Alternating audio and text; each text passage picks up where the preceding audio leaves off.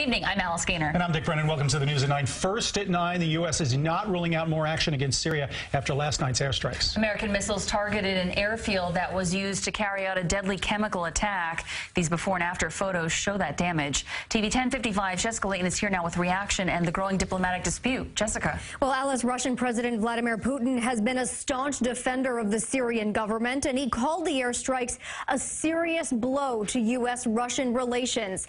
The Trump administration says this was a one-time strike unless Syria decides to defy international orders and launch another chemical attack.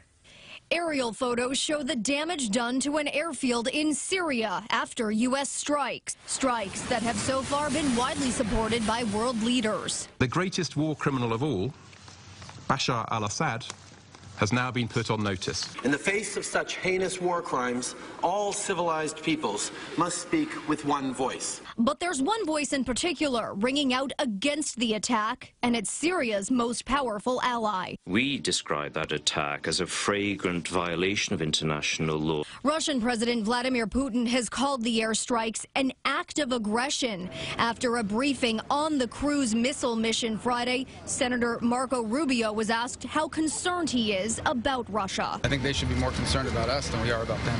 Rubio is among the majority of U.S. lawmakers who back the firing of 59 missiles targeting that base that unleashed deadly chemical weapons this week, killing 80 civilians, including children and babies. Asked whether the White House believes the Assad regime should be forced out, Press Secretary Sean Spicer would only say the use of weapons like sarin gas has got to end. The Syrian government, the Assad regime, should, at the minimum, agree to abide by the agreements that they made not to use chemical weapons. I think that should be a minimum standard throughout the world.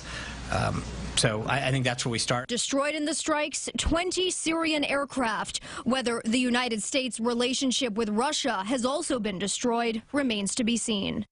And that should all make for some pretty interesting, if not awkward, conversation as Secretary of State Rex Tillerson heads to Moscow next week. Dick? All right, Jessica, thanks very much. Well, developing in